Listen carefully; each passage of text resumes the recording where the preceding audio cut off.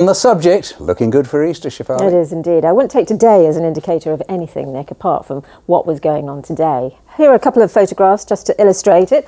It was a cloudy day, but not oppressively so, and that's because we had a little bit of warmth to keep us going. Temperatures are bang on average for the time of year at 13 Celsius, but we lose the cloud and we gain even more warmth as we head towards the Easter weekend. So this, in a nutshell, is how it's looking. It's going to be mostly dry and sunny. I say mostly because on Monday there's just the chance of some cloud and some rain nudging in from the northwest, but if it delays then it could turn out to be quite a sunny day.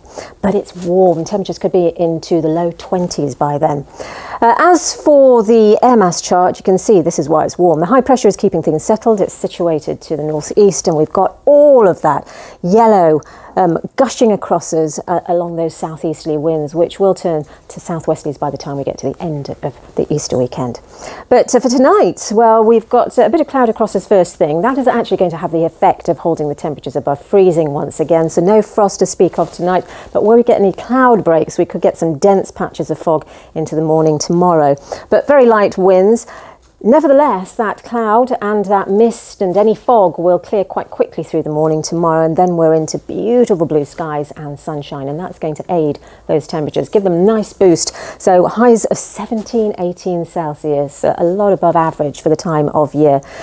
And then as we head into tomorrow night, again, we see a bit of cloud milling around, but we've got largely dry conditions, in fact, predominantly dry conditions and some clear spells. That cloud could lead to some mist and some murk into the morning on Thursday, but 7 Celsius, even the nights are becoming milder. Thursday itself is going to be again another cracking day. Lots of sunshine right across the board, and consequently those temperatures are rising even higher. It's those southeasterly winds that are keeping those values into the high teens.